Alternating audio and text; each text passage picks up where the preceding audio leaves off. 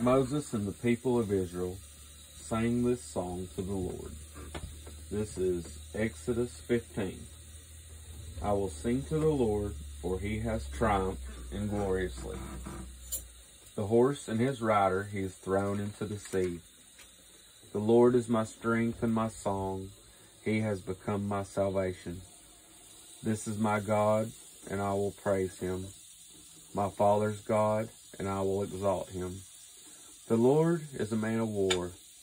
The Lord is his name. Pharaoh's chariots and his hosts he cast into the sea, and his chosen officers were sunk in the Red Sea. The floods covered them. They went down into the depths like a stone. Your right hand, O Lord, glorious in power. Your right hand, O Lord, shatters the enemy. In the greatness of your majesty, you overthrow your adversaries. You send out your fury. It consumes them like stubble. At the blast of your nostrils, the waters pile up. The floods stood up in a heap. That's funny. It's like a snotty nose. What an analogy. Yeah, it's funny how the Bible uses analogies like this.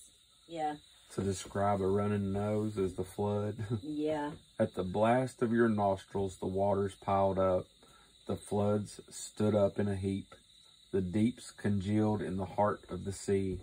The enemy said, I will pursue, I will overtake, I will divide the spoil, my desire shall have its fill of them.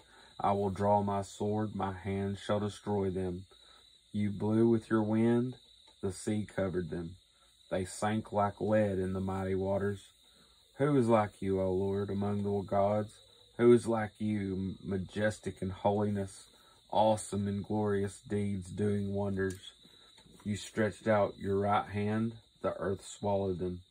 You have led in your steadfast love the people whom you have redeemed. You have guided them by your strength to your holy abode. The peoples have heard, they tremble.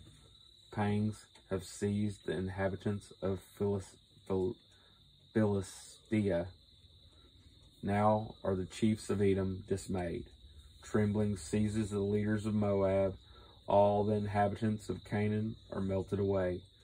Terror and dread fall upon them because of your greatness of your arm. They are still as a stone till your people, O Lord, pass by, till the people pass by whom you have purchased.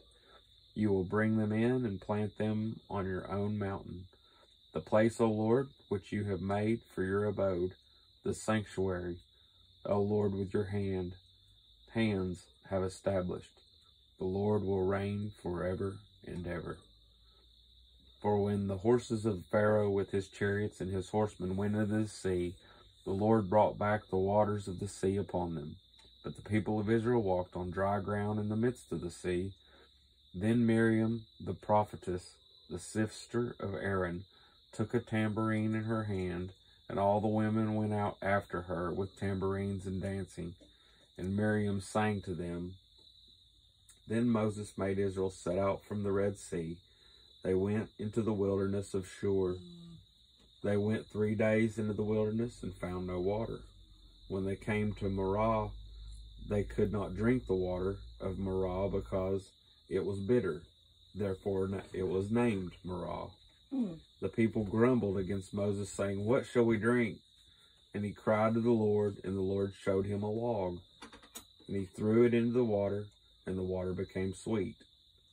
There the Lord made for them a statute and a rule, and there he tested them, saying, If you will diligently listen to the voice of the Lord your God, and do that which is right in his eyes, give ear to his commandments, and keep all his statutes, I will put none of the diseases on you that I put on the Egyptians, for I am the Lord your healer. Notice he said diligently. If you will diligently, meaning daily. Passionately. Diligently keeping on. Passionately seek him. Yeah.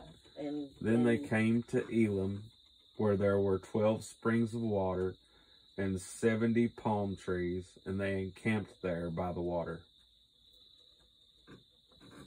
Wow. And that's the